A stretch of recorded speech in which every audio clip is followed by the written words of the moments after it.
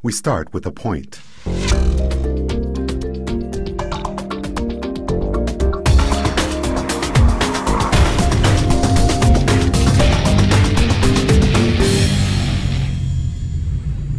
Hi, it's Rob Branton and welcome back to the Imagining the 10th Dimension video blog. Today's entry is called Placebos and Nocebos. And as always, just a reminder that if you want to read along, we do provide a link to the blog entry that this comes from. Last weekend, I had a great time watching a new movie from Sam Raimi, Drag Me to Hell. Like some of Mr. Raimi's early work, Evil Dead 2 being the classic example, this is a film that successfully walks the line between horror and very black comedy. We've talked before about empathy, audiences, and comedy in entries like The Comedian and The Musician. We're connecting to that idea somewhat here as well. Coincidentally, Raimi's film can be related to a word I just learned a few days ago. The word is nocebo, which is the opposite of placebo. In entries like The Placebo Effect, Crossing Your Arms to Change Your Trajectory, and Evolution's Fast Lane, we talked about the surprising scientific evidence that a person's attitude can affect their own health right down to the expression of their genes. And in the biocentric universe, we talked about the even more remarkable information that this can affect what genes they pass on to their offspring. A placebo, then, can actually confuse the results of a study testing a new drug, because some of the people receiving the placebo, which should have no effect at all, will experience an improvement in their condition because they believe they are being given a drug that will help them. As it turns out, it's their own attitude which is affecting the positive change they experience. How does a nocebo work then?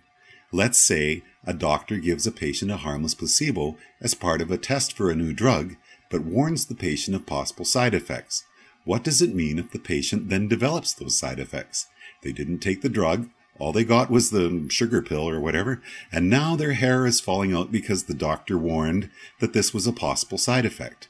In the same way that the placebo effect tells us that people can improve their health simply by changing their attitude, the nocebo effect shows us that a person can make themselves ill by the same process. In Drag Me to Hell, the main character is cursed by a gypsy woman and told that she has 3 days to live. How different would that story be if we replaced the gypsy woman with a cancer specialist, who then told the main character they had 3 months to live? If we're to believe an article published recently in New Scientist magazine, the answer is that both scenarios may be more similar than we realize.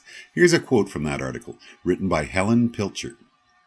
Take Sam Schumann, who was diagnosed with end-stage liver cancer in the 1970s and given just months to live. Schumann duly died in the allotted time frame, yet the autopsy revealed that his doctors had got it wrong. The tumor was tiny and had not spread. He didn't die from cancer, but from believing he was dying of cancer, says Miador. If everyone treats you as if you're dying, you buy into it. Everything in your whole being becomes about dying. Cases such as Schumann's may be extreme examples of a far more widespread phenomenon. Many patients who suffer harmful side effects, for instance, may do so only because they've been told to expect them. What's more, people who believe they have a high risk of certain diseases are more likely to get them than people with the same risk factors who believe they have a low risk. It seems modern witch doctors wear white coats and carry stethoscopes. The idea that believing you are ill can make you ill may seem far-fetched, yet rigorous trials have established beyond doubt that the converse is true, that the power of suggestion can improve health. This is the well-known placebo effect. Placebos cannot produce miracles, but they do produce measurable physical effects. Ideas telling us that we live in troubled times, where there's little hope for the future, that environmental toxins are slowly killing us, or secret government agencies are deliberately poisoning us, then take on a whole new significance. Could modern society be creating a dangerously poisonous environment with a constant influx of fear-based input? Could it really be so simple as avoiding entertainment and news that are designed to scare us and will become a healthier society? Here's another few paragraphs from that New Scientist article. Alarmingly, the nocebo effect can even be catching. Cases where symptoms without an identifiable cause spread through groups of people have been around for centuries, a phenomenon known as mass psychogenic illness.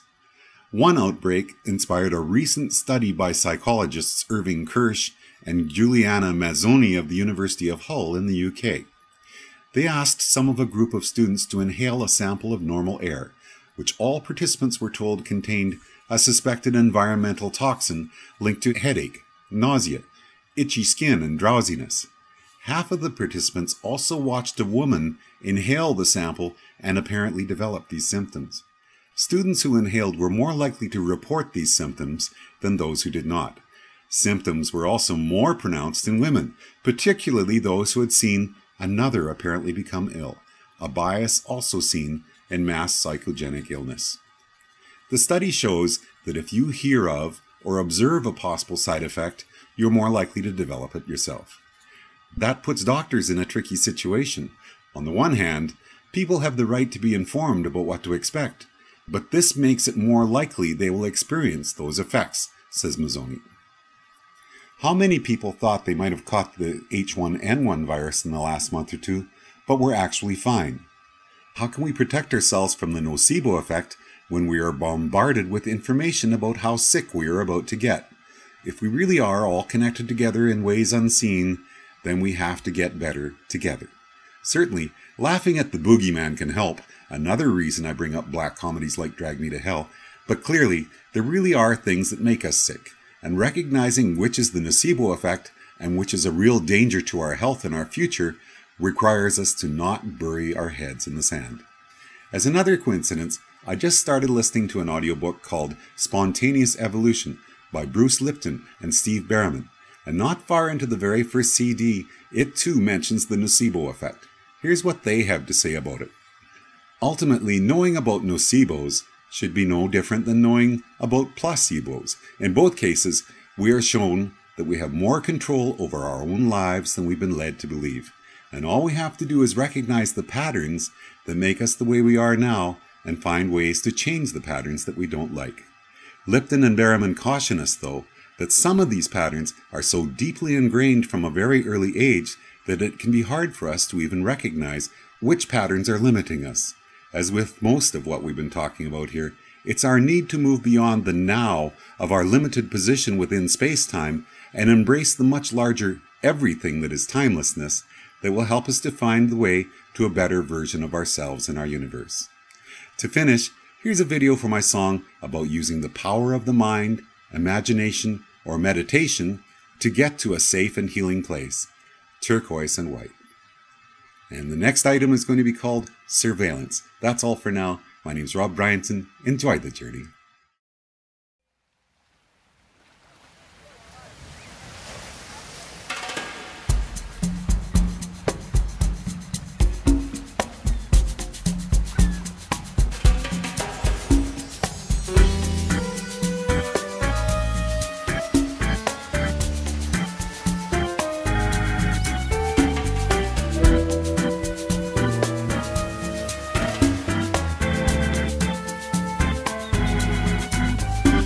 Dream of turquoise and white, water and sand, a dream of fragrance and light.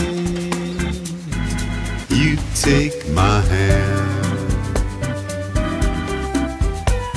a dream of warmth and water, suspended in the air. My tropic getaway, I'm there, I'm there.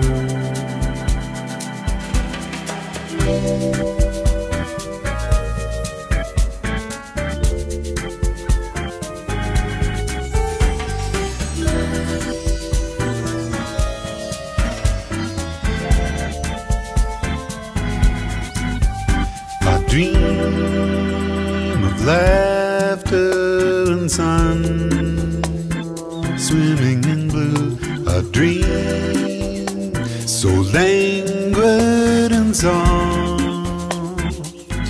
I turn to you,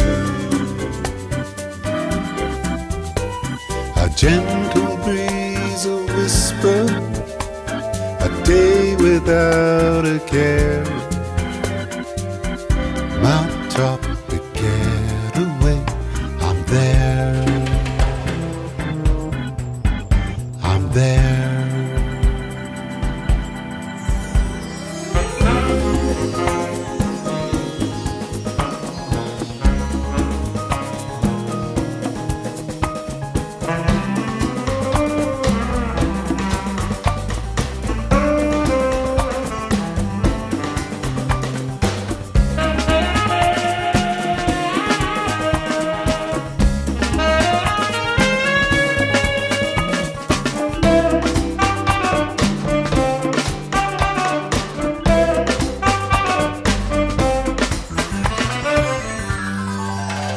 A dream of turquoise and white, water and sand. A dream of fragrance and light.